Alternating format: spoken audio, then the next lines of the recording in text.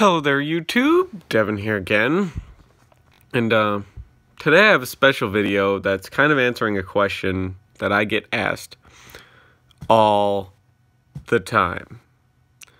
So a lot of you know, as you've been following my channel, I have a fuck ton of helmets.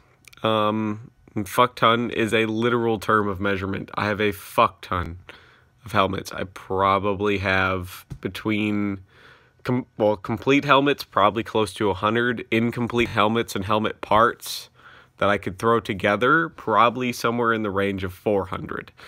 So what we have here is a Finnish M40, which is a copy of the German M40 helmet. Probably one of the most iconic helmets in the world because it's a stahlhelm. All right, or what a lot of collectors call a Nazi helmet, which is wrong.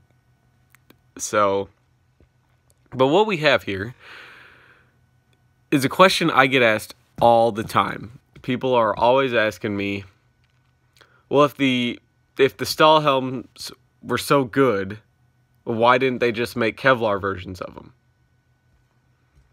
And you oftentimes shake my head and look at these people like they're some of the dumbest people on the planet, because everyone in military stuff, whatever, claims to be an expert on everything. I'm sure a lot of you guys know that. They always claim to be an expert, like, well, this and this and that and that. And a lot of times, you know, they come out with these outrageous stories if somebody doesn't necessarily know, but it turns out to be something really, really stupid as to why it's, you know, why something is the way it is. Well, the stahlhelm was designed off of medieval design from the 15th century. In 1916, the modern stahlhelm came out, and it was just a pretty good design for that era. It did kind of dampen your hearing. It did kind of obscure your sight. It did have some other problems as far as going prone. The helmet tended to rock forward onto your head. So it's not really the best design, but for the limited knowledge and resources they had for the first part of the 20th century, it was pretty good. Okay, we'll say that. It was pretty good. But what it comes down to is what was the best, air quotes, helmet really comes down to your situation, your environment, and everything like that. Like, there's a lot of better helmet designs out than there that were in use at the same time, like the Swedish M33 helmet. That was arguably a much better helmet because it went on to be tested against one of these by Finland in the 50s and found out that that one is actually better, lighter, cheaper, and pretty much in every regard better. So, but the stahlhelm is actually overall a fairly good design because you can see features of this design carried on into today's helmets. So now back to that original question that I posted to you, is like, well, if the stahlhelm was so good, why didn't they make Kevlar versions of it? Well, I'm gonna argue that they did. Pretty much everyone has used one as well. Pretty much every single country has used one. A design that is basically a Kevlar version of this. And we're gonna take a look at that. So we're gonna slide this over here. All right, so you can still see it. Now we're going to take a look at probably the biggest anti-Nazi country's first Kevlar helmet, the PASGAT. So once again, here, we'll get this, and we'll let you take a look at the profile again. Notice how there's this big skirt there, and there's this bill, and it's got this kind of oval-shaped crown. Okay? Just take a good look at that. Okay, and then we'll move that out of the way.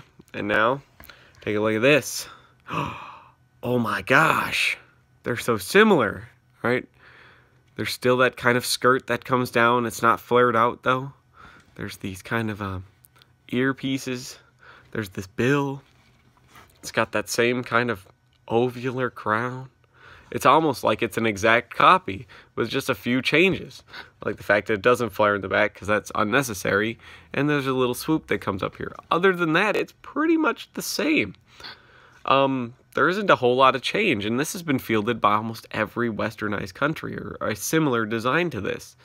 So, pretty much every country in the Middle East now uses the PASGAT as a standard. A lot of European countries use a PASGAT as a standard, a lot of the smaller ones anyways.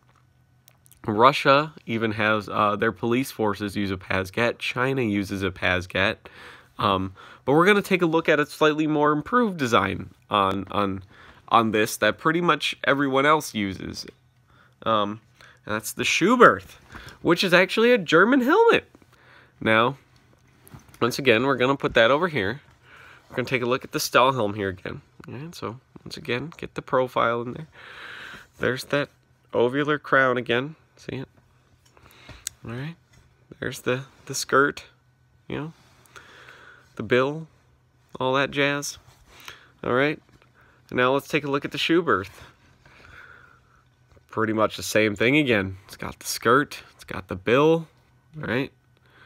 It's got that nice kind of ovular crown shape. So, ear flares. All that good stuff that you associate with the stahlhelm.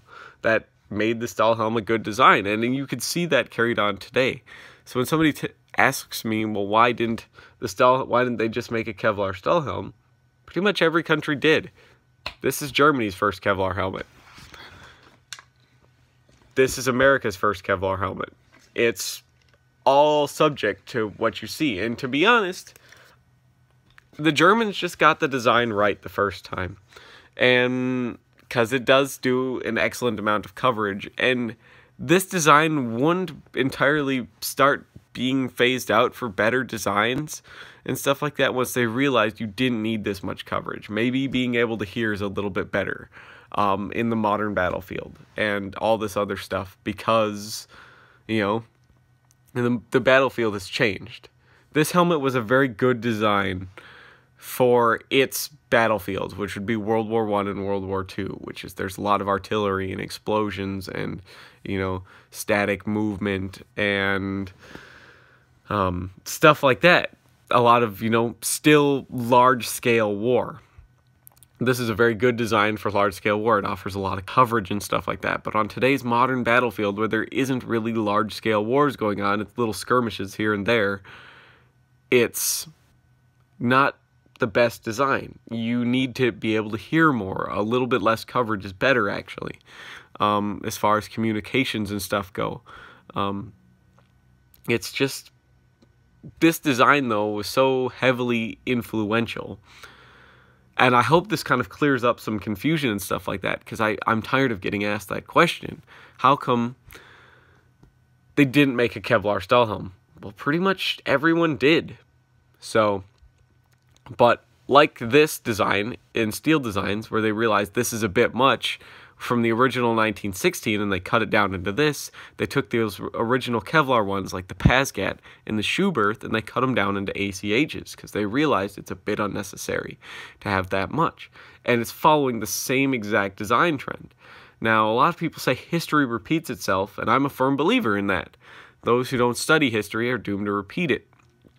And this is one of those instances. Do I think this is necessarily a bad thing? You say doomed as in like bad, but you know, sometimes doomed just means you're going to. So, that's one of the definitions of it. So, not necessarily a bad loop of history, but still a loop of history. So, hopefully you guys like this video and you like this sort of thing. I have a lot more videos like this on my channel. If you're new, we're over 600 subscribers though, so thank you all for that so much. I am super excited to say that. I never expected this channel to get this big, and I'm very, very glad it has.